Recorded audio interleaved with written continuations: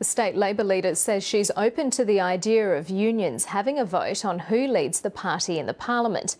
A year and a half on from its worst election loss, Labor is planning significant reforms as it tries to claw back ground on the Newman government. 18 months ago, Labor was at its lowest ebb, reduced to a mere 7 seats.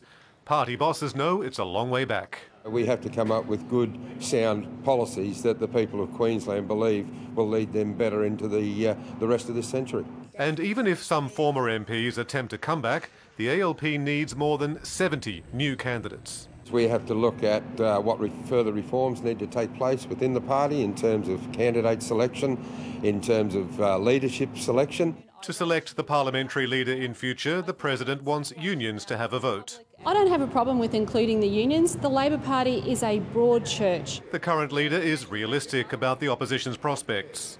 I always said it would be like climbing Mount Everest. What I can say now, after 18 months, we've reached base camp. As Labor takes stock midway through the term, community groups are assessing the LNP's performance in government.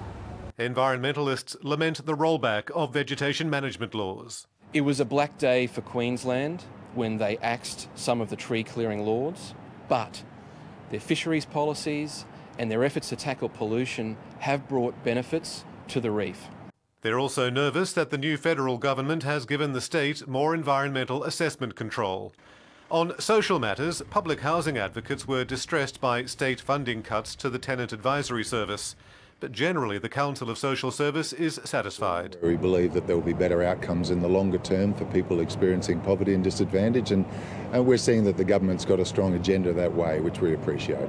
Ready now for the second half of the parliamentary term. Chris O'Brien, ABC News, Brisbane.